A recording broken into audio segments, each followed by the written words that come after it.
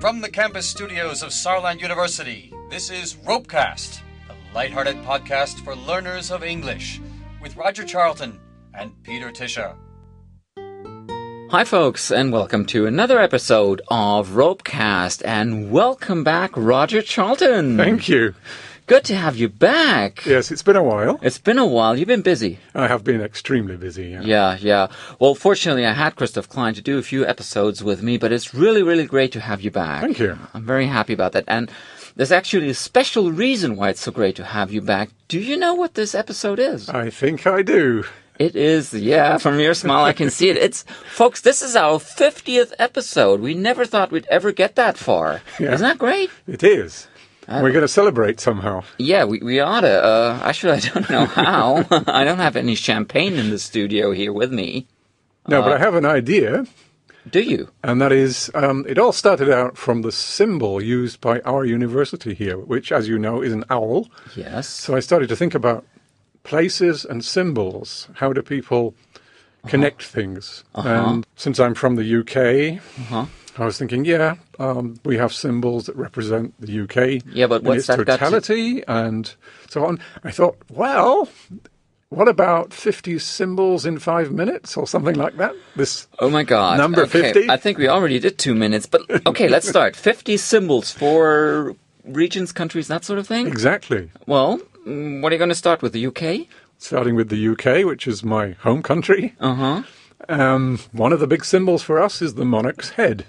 The Queen's head, as it is at the moment. Okay, which is on the stamps and everything. Exactly. If you're a stamp collector, the only way you know you've got a British stamp is that the Queen's head is there. It doesn't say Britain or UK or anything like that. It's the Queen's head, it's right. The Queen's head, yeah. What else kind of symbols do you have? Well, of course, you have mottos.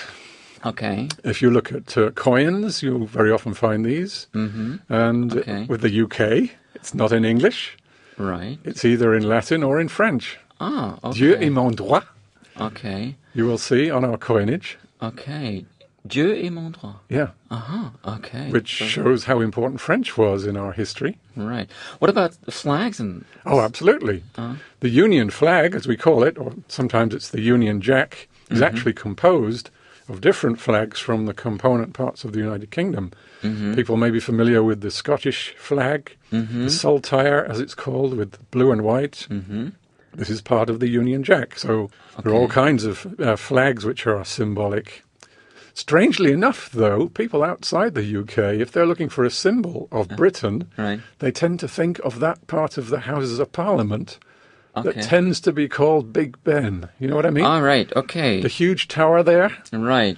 Which, strictly speaking, is not Big Ben. That's the sound that you hear. Right, it's the bell. Yeah. It's the bell, okay. So you see that we have unofficial symbols as well as official ones. Of course, you have another symbol. It's the Tower Bridge, which is a symbol for London. Well, yes, that's more London than Britain itself. It's a symbol. Yeah. And then for England, we have the rose. Yeah. The flower, no? That's in the Elton John song, English Rose, as well, right? Yes, it is. Yeah. Okay. And then 2 parts of England use roses as well. Okay. A reminder of something like a civil war. It's not called the Civil War. The Wars of the Roses, which kind of brought to an end the Middle Ages in English history. Same symbol, other meaning, though. Red rose and white rose for Lancashire and Yorkshire. And these are still used today when sports teams meet each other. Do flowers play a role in other They certainly do.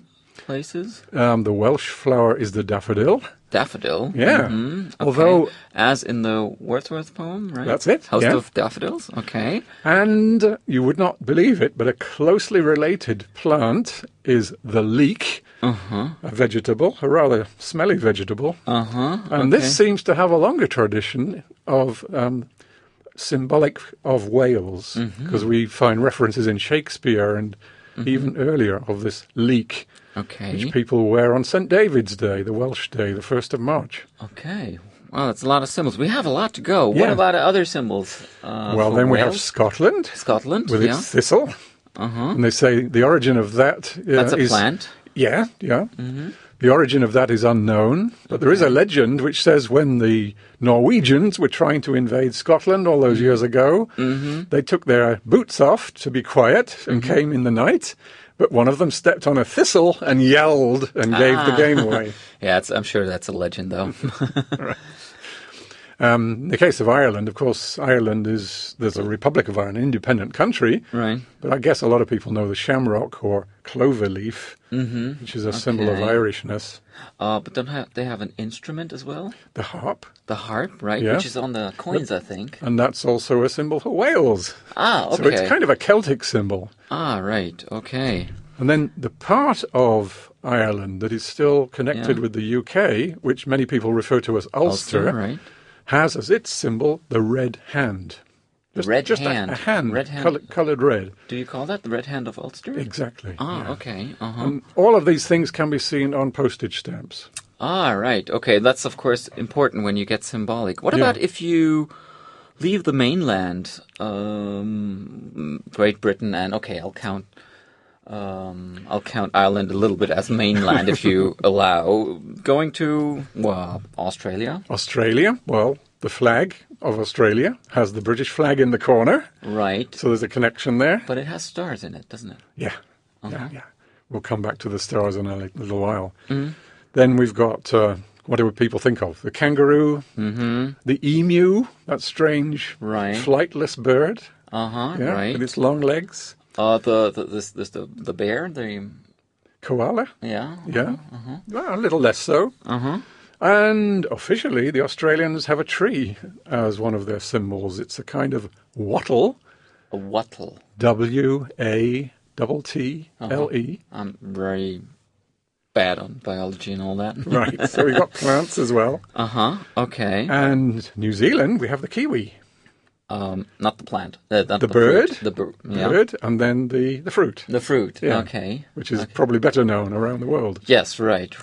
And the word kiwi is used as a synonym for a New Zealander.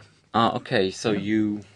So the people are called Kiwis, and sometimes these words are also used for sports teams, like South Africa, the rugby team, the Springboks. It's a strange kind of. That's a sort of an antelope? Yes. Or sort of like that? Yeah. So we have animals as well. Okay. Canada, the maple leaf. Yeah, that's of course that, and in a way, Canadians feel also that maple syrup is a symbol for their country. That's interesting. When we get to the USA. By the way, speaking of the maple leaf, do you know why the Canadian flag has a maple leaf in the middle and it has these two red sides? No. Because they have two coasts. So basically, the middle is the maple leaf, and then you have the coast. So that's another symbol. It's actually lines, but you think they think there's a coast. Right. But when we get to the United States, then we have dozens or even hundreds of symbols. Yeah, that's because it's a federal country. Yeah. But you can talk about the national symbols there first. The bald eagle? The bald eagle, of course. They have mottos also in Latin, a pluribus unum. Yeah. Then, of course, they would consider Capitol Hill as a symbol. Yes.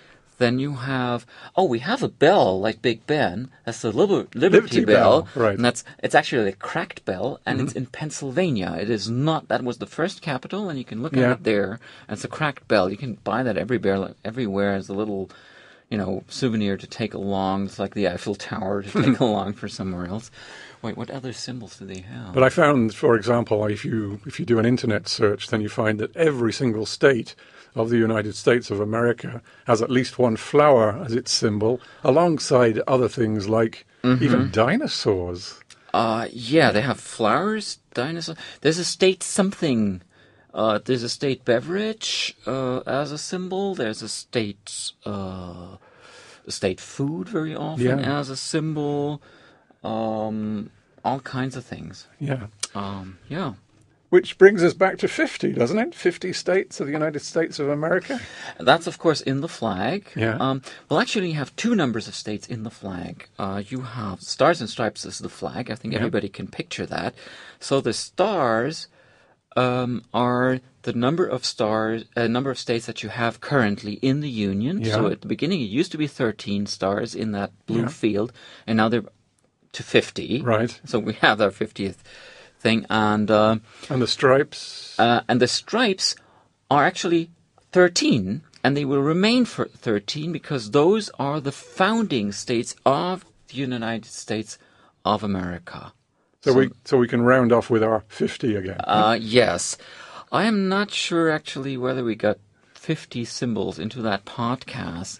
So if anybody out there has counted the number of symbols that we actually presented to you in our 50th podcast, just leave us a note on our website, www.ropecast.de, and the first one to get the number right will win a little prize.